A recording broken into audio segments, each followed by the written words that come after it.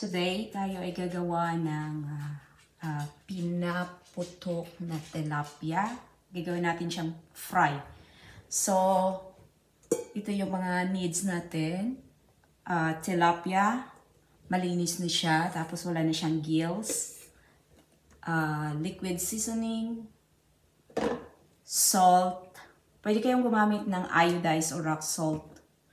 And then, black pepper. Tapos, mayroon tayong scallions, tomato, onions, sliced ginger, at saka chili. Sa inyo, mayroon tayong bowl dito.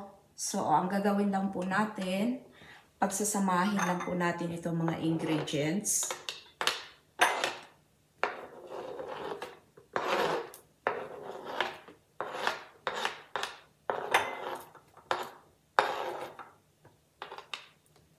Tapos, maglalagay tayo ng liquid seasoning.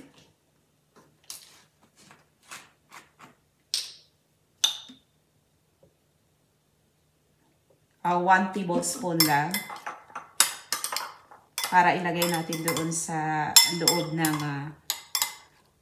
tilapia. Ngayon, ang gagawin naman natin is maglagay tayo ng black pepper powder. Both sides,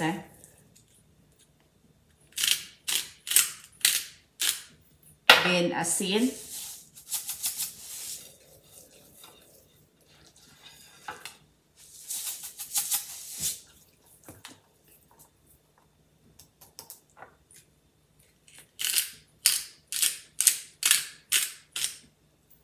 And then, ilalagay natin itong kinumbay natin ng mga ingredients sa loob ng ating tilapia para mas lalong sumarap.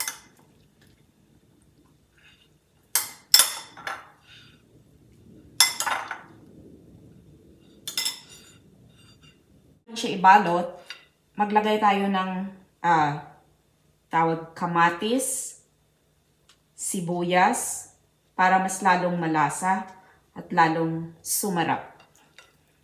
So, ayan siya. Yung kabilang side naman, ganun din ang ating gagawin.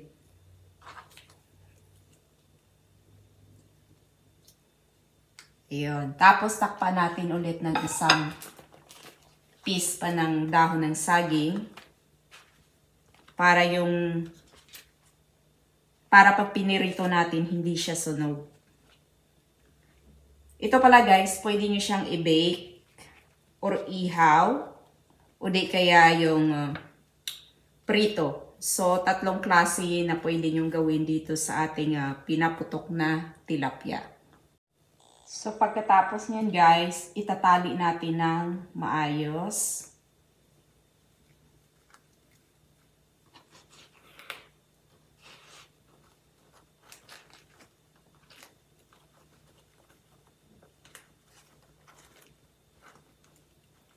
Tsaka natin siya ipiprito. Ika dito. Pinapainit lang natin sandali. Tsaka natin ilalagay yung ating tilapia.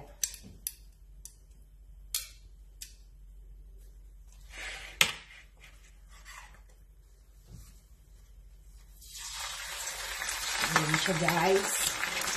And then, takupan natin siya. Ilalagay lang po natin siya sa medium heat. So, ito na guys. Takpan na natin siya. Ayan.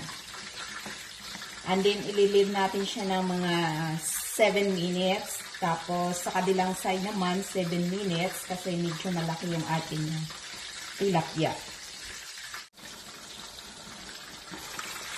So, guys, nabaliktad ko na siya.